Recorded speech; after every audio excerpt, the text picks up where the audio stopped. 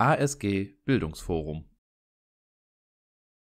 Hier ist Himmel und Erde am Feiertag und alles aus Düsseldorf hat heute Annette Florin. Heute feiert die katholische Kirche das Fest der heiligen Familie.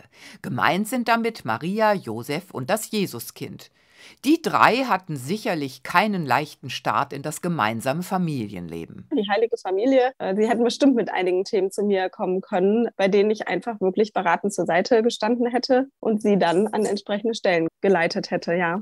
Meint Laura Seid. Sie ist Babylotsin am Marienhospital in Düsseldorf und kann jungen Familien mit Rat und Tat zur Seite stehen und sie so durch die schwierige Anfangszeit als Familie lotsen.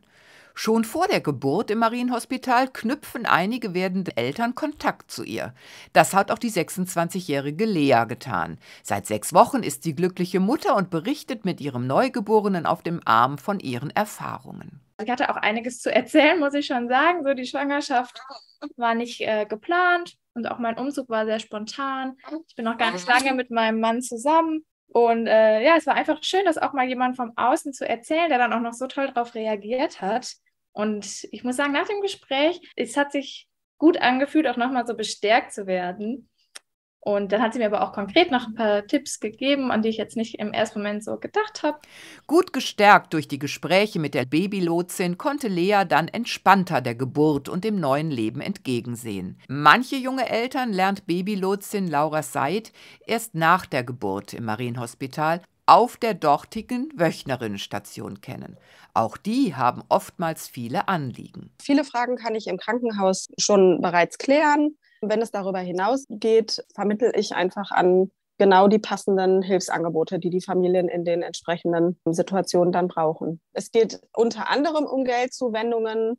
Es geht aber auch einfach darum, sich in diese Elternschaft einzufügen, besonders Eltern, die das erste Kind bekommen. Für die ist einfach alles neu, das Leben verändert sich. Da kommt man einfach auch schon mal so an seine psychischen Grenzen. Besonders in diesen Fällen gibt es in Düsseldorf tolle Beratungsstellen, wo einfach ein Gespräch mal hilfreich ist, ja, dass die Familien einfach nicht alleine sind.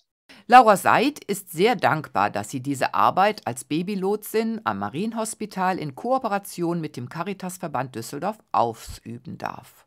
Ich kann einfach nur sagen, dass ich den Job so gerne mache, hier junge Familien zu unterstützen, dass sie einfach irgendwie einen besseren Start haben. Das ist einfach ein tolles Gefühl. Übrigens, was sonst noch wichtig ist, hier der aktuelle Termin aus der katholischen Kirche in Düsseldorf. Wer es noch nicht geschafft hat, einen Weihnachtsgottesdienst zu besuchen, der kann das heute bequem von zu Hause per Livestreaming.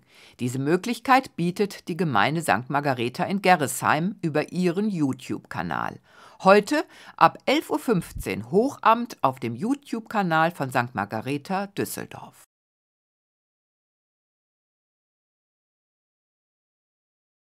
ASG-Bildungsforum